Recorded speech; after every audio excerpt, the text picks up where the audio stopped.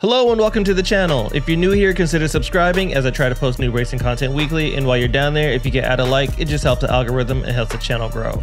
Also, if you want to follow me on Twitch, there's a link down in the description. I usually stream on weekends and on Tuesdays and Thursday nights. In this video, it's just going to be quick and dirty on how to add your logo or a image to your dash screen or to your wheel.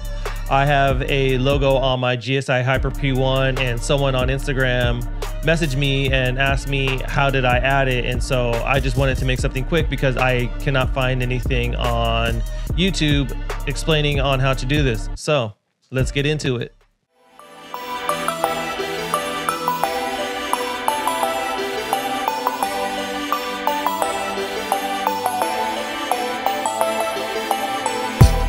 First, let's open up SimHub.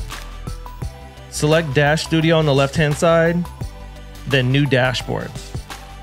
You'll get a pop-up window, and this is where you can design your idle dash screen.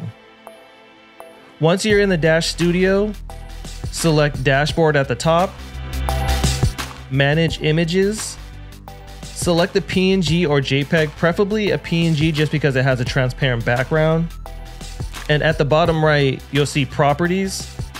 Scroll down to Image, select your image, and you can also resize your image or logo, and from here you just save it. Now let's go back to SimHub, click Devices, click on Idle Behavior, select your desired dashboard, and Bob's your uncle.